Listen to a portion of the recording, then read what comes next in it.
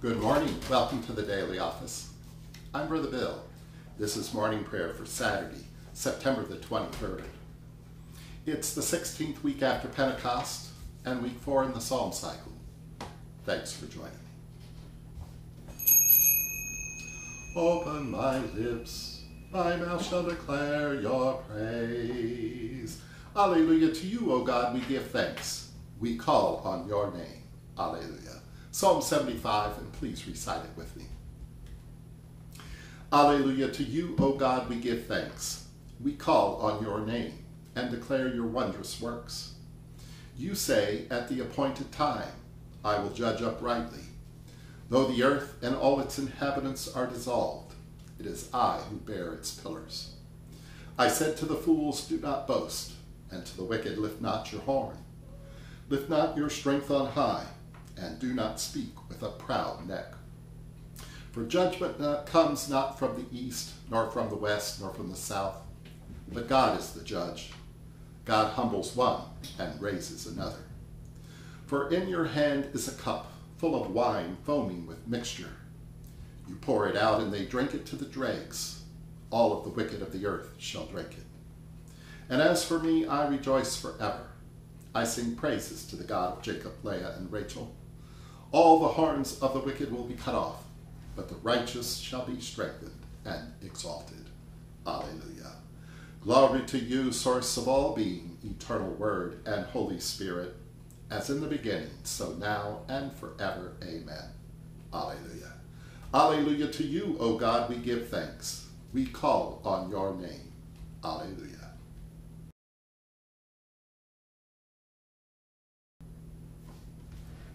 Paul's first letter to the Corinthians, chapter 4, beginning at verse 1. Think of us in this way, as servants of Christ and stewards of God's mysteries. Moreover, it is required of stewards that they be found trustworthy. But with me it is a very small thing that I should be judged by you or by any human court. I do not even judge myself.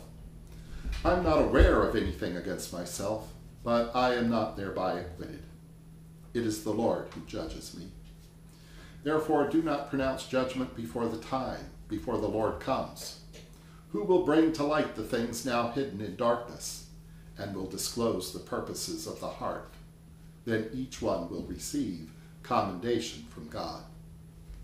I have applied all this to Apollos and myself for your benefit, brothers and sisters, so that you may learn through us what not beyond what is written means, so that none of you will be puffed up in favor of one against the other.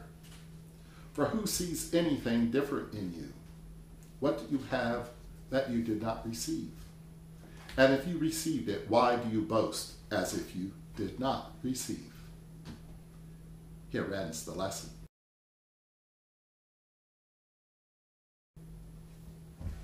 Now let us pray for the church and the world.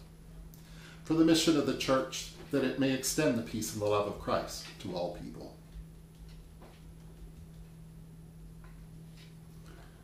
For Michael, our presiding bishop. For Jennifer Ann, our bishop. For Brother Joe, our community servant. For all of our church leaders. For all clergy and ministers, that they may be ever faithful servants of your word and sacraments. For unity in the church, that our scandalous divisions may be healed.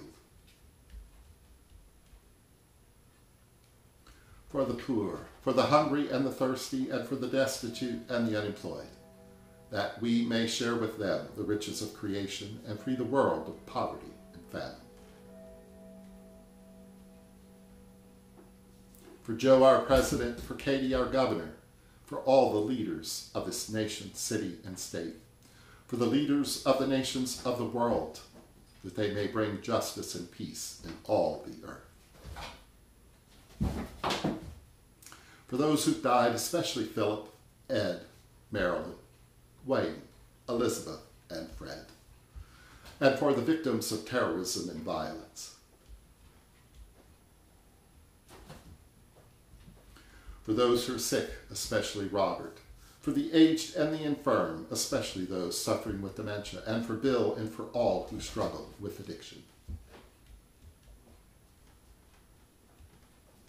for all who serve in harm's way.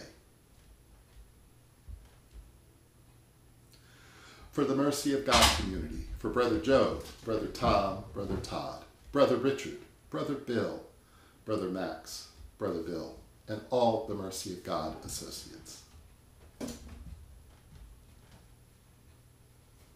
For the intentions of those who've asked our prayers, and for all of your intentions.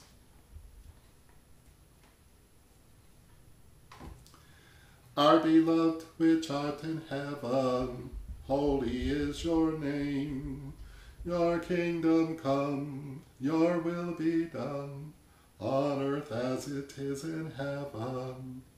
Give us this day our daily bread, forgive us as we forgive others. Lead us not into temptation, but deliver us from evil.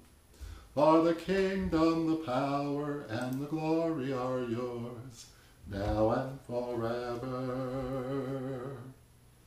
O precious God, you are our defender and Savior, and your name is great in all the world. Raise us up to sing your praises. In Jesus' name we pray. Amen.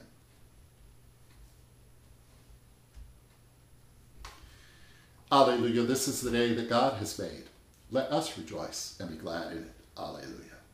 And glory to God, whose power working in us can do infinitely more than we can ask or imagine. Glory to God from generation to generation in the church and in Christ Jesus, now and forever. Amen.